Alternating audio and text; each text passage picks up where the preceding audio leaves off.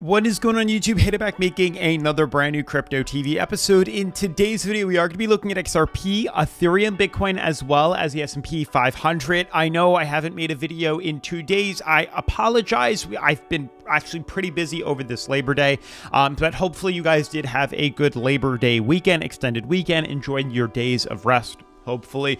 But, you know, what also has been resting is the stock market and cryptocurrency. We actually haven't really seen much movement of anything that really needed me to jump onto the channel and make a quick video. Obviously, I'm going to continue to make videos moving forward here, but for the time being, we haven't really seen much movement, so I didn't really miss out on much. If anything, this has given us a little bit of time to refresh, consolidate, figure out where exactly we're moving to and what exactly is going on here. And you can see the S&P 500 has pretty much done nothing, obviously, because the market's been closed Friday night, Saturday, Sunday, and Monday. So today's Tuesday. We're finally going to open back up in about an hour, and then we'll start to see where movements take us to, because I think we're due for some volatility finally.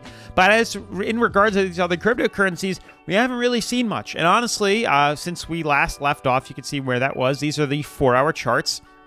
I don't think this is that much different than where we currently are. I know it looks different, but I'm going to tweak the charts in a little bit with you guys, kind of readjust the position since we've traded out of them, and show you that we really haven't seen much movement. It goes beyond just Bitcoin. Ethereum as well, you can see exactly, we can just extend these further, and we're still inside this channel here. And XRP is the only one that's actually starting to trend outside the downtrend here, and I do believe we're due, finally, to see some sort of volume input here. You can see we started to trend a little bit lower, but we're pretty much caught up and right on line and in line with this blue band right here. Literally, this is it. We're stuck on this. We ain't moving anywhere, and this is what we're sitting on here. And I think we're just going to continue to use this as a means of support, but I still strongly believe that we are due for a correction back up to here, at least maybe even higher, which would be pretty incredible if you ask me. So we need to cover all of our bases, update the charts from the, from the weekend that we had here, kind of see what exactly is going on, if we've missed out on anything, so on and so forth. But with all of that being said, definitely make sure to smash the like button, turn on post notifications, subscribe if you haven't already, and let's jump into today's episode. So last we left off, we made a video. Obviously, I did a new CipherRock hardware wallet review, which is super cool. If you guys want to see a seedless hardware wallet,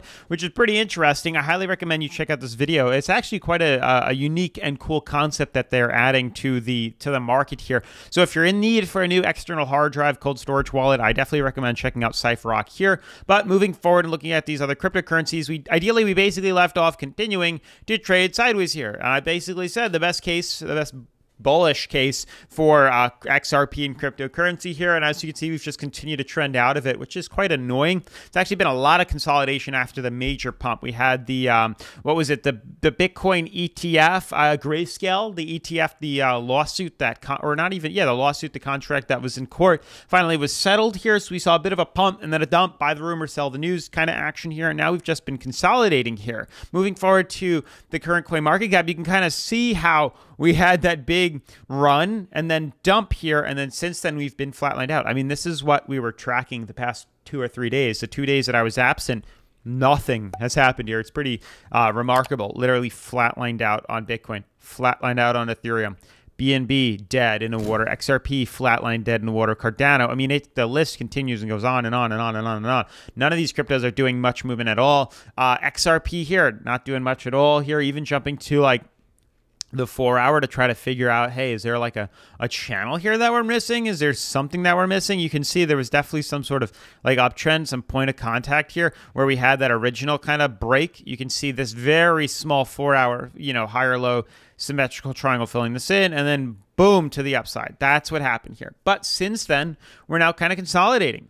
We're consolidating here, and then here we had a little drop to the downside here, and we're still consolidating, not really seeing much movement at all. And I think this is going to continue, or it's going to continue to stay put like this. We're going to continue to kind of flatline out until we get that movement, that big swing from the S&P 500. Now, I've jumped to the weekly here. I want to get a better look. You can see we are on this. You can see now this blue uptrend, how we're kind of moving here. We are getting sandwiched between the weekly moving average and the uptrend here, but we have been patiently using it as a means of support and creating an overall higher low movement. And I think we're due for that next big run to the upside. The next big swing to the upside here is truly what I think is next for XRP. I think that's what's going to come next for XRP, this weekly move to the upside here, which hopefully you guys are waiting for patiently. You know, that's what I suspect to see happen here. You can see on XRP on the daily charts now that we've been flatlined out on the oversold line for weeks now, literally since August 18th. We're now into September. We've been flatlined out entirely,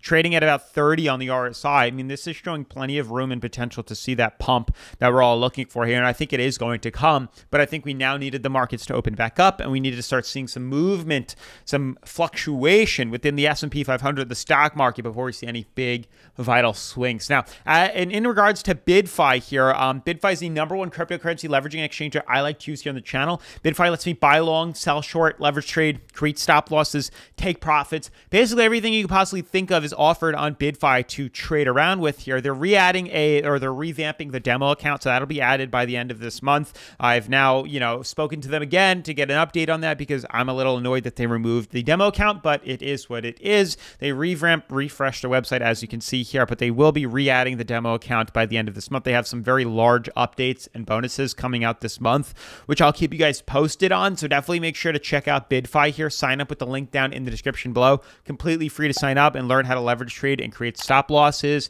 take profits. You can short XRP, you can long XRP, which is incredible if you ask me. They even have a welcome rewards bonus currently of up to $2,888 completely free by completing the tasks down below, which are so easy. And then eventually they'll be adding more bonuses for those that have signed up down in the description below, and I'll update you guys here on the channel. But moving forward and look at these other cryptos, we have to extend Ethereum here. You can see how this now makes more sense. Like, nothing has really happened.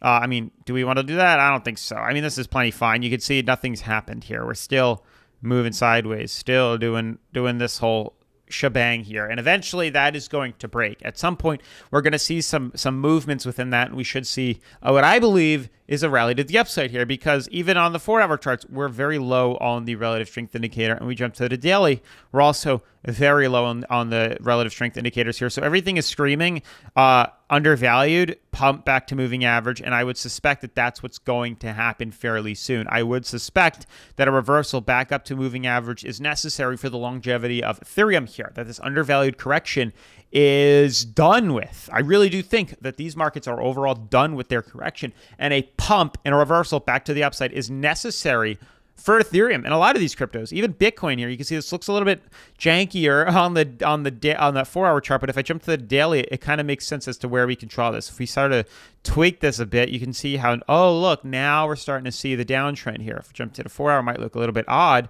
but ideally, here's this fractal that we've been dealing with. We're still stuck in this fractal here, just like Ethereum, and we're waiting for the pump. We got to erase or ignore the manipulation that we have here. This is manipulation. Maybe there's some sort of downtrend. We could definitely top off. I don't know. That don't look about right. Maybe something like this. I don't know, but there's definitely some sort of downtrend. Could we draw like a fractal like this? It's possible. Maybe there's a fractal like that. I'll leave it alone for right now. We'll see if things change moving forward here. But regardless, even if we're inside one of these descending fractals, you can see we are in line with the support here. And I also believe we're due for a reversal back to moving average. We've been trading quite a while now below moving average on the daily charts here, and it's not a typical thing. We always inevitably come back to retesting the moving average, and I think it's kind of due. We're in that same boat right now. So again, everything comes down to how the S&P wants to trade. I think this is going to have a major influence over how we see the rest of the stock or the rest of cryptocurrencies move. And I think the way these charts reveal themselves, even jumping to the weekly, how we've been moving over the past couple of weeks, shows signs that we've hit a bottom here. You know, it was January 1st on the dot, perfectly timed when they decided to crash the markets here or drop the markets, but then we found a bottom, and we confirmed that bottom by starting to head up and creating higher lows. So since then, we've been on a higher low movement, and now we're due for that next leap. So we're due for another pump, which should cap us at the highest point in the market here, retesting all-time highs. Then we'll head down again. Maybe we'll head all the way down to here, but we'll just keep doing movements like this, eventually moving higher than where we last were, which is literally in 2024. I'm a strong believer that 2024 will reap all-time highs within the S&P 500. And also, we'll see some pretty large movements in cryptocurrency. Maybe not all-time highs yet,